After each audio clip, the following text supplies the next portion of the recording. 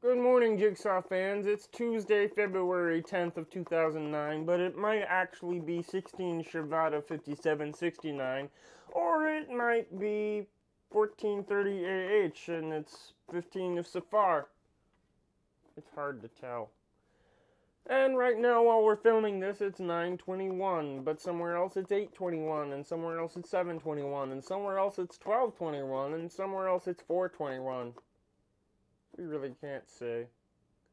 The point we're trying to make is that time is not actually a physical law of nature, but rather a complete fabrication, an illusion that is perpetrated on all of us by the perceptions of us going through space.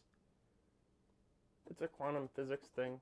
Yeah, Brian Greene would say that the relativity of time is not an Einsteinian concept alone, not just astronauts going off and coming back, but the guy on the street with a different time on his watch than the guy on the bus passing him are actually in two different times.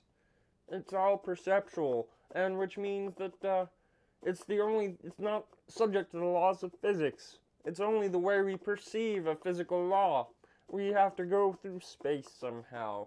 And so this is what we do. We perceive a time period, which is why so many people in different lands can have different calendars, and not one of them has anything to do with the age of the Earth.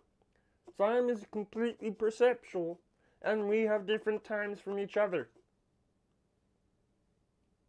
And that's why our homework is late.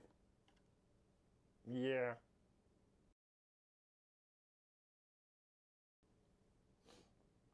This clock doesn't actually work, but it's right twice a day.